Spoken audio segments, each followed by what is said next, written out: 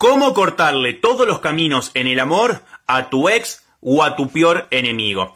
El mejor momento para hacerlo, un martes por la noche. Vas a hacer lo siguiente. Detrás de una foto de tu enemigo vas a escribir todos los datos que sepas sobre él. Edad, fecha de nacimiento, signo del zodíaco, nombre completo, apodo. Además, vas a hacer lo siguiente.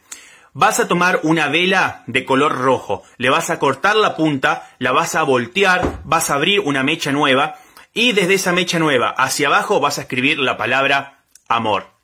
Luego vas a encender la vela con un fósforo de madera. Mientras la vela arde, vas a cortar la foto de tu enemigo con una tijera en forma de cruz. Te van a quedar 4 pedazos de la fotografía y vas a ir quemando pedazo a pedazo en la llama de la vela.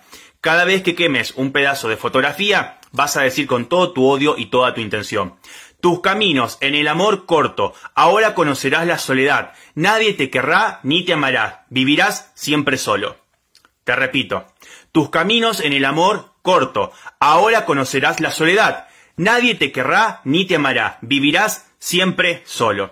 Una vez que termines de quemar toda la fotografía, sopla la vela y arroja resto de ceniza, de fotografías y de velas a la basura. Los caminos en el amor de tu enemigo o de tu ex estarán completamente cortados, nunca se volverá a enamorar, nadie lo volverá a mirar, nadie se acercará. Ojo, se lo puedes hacer a un hombre o a una mujer. Esa persona quedará en completa soledad. Estás viendo un video de Marcos Nahuel. Marcos Nahuel es una marca registrada. Visita marcosnahuel.com. Visita marcosnahuel.com.